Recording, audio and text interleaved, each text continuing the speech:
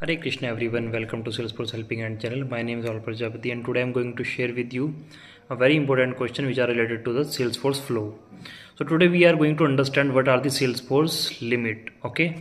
So basically first is total SQL queries per transaction is 100 only. Okay.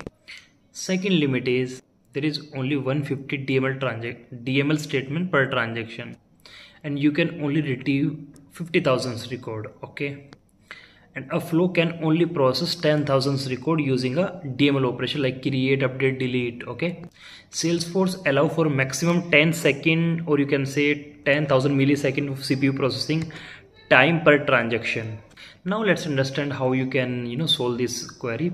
So basically in terms of like 100 SQL queries, you can break down large flow into smaller one or manageable ones. Okay, use filter by SQL queries to fetch only those necessary, reducing load. Optimize data handling by reducing the number of records processed at once and process record in smaller batch to stay with the limit. To stay within a limit, use filter in SQL queries to fetch only the necessary code whatever you are required. Retrieve only relevant data to keep the flow efficient and avoiding hitting the limit.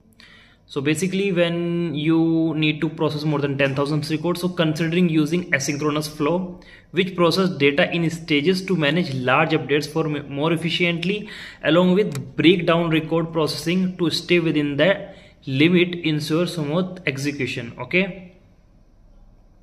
Last but not the least, optimize your flow to logic to reduce processing time, minimize complex operations and unnecessary loops to keep execution smooth. So stay tuned to Salesforce Helping Hand channel for more videos. Thank you.